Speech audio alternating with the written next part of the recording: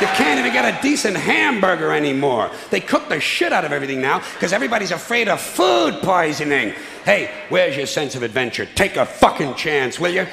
You know how many people die in this country from food poisoning every year? 9,000. That's all. It's a minor risk.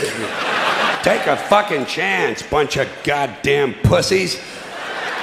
Besides, what do you think you have an immune system for? It's for killing germs. But it needs practice. It needs germs to practice on. So listen. If you kill all the germs around you and live a completely sterile life, then when germs do come along, you're not going to be prepared. And never mind ordinary germs, what are you going to do when some super virus comes along that turns your vital organs into liquid shit?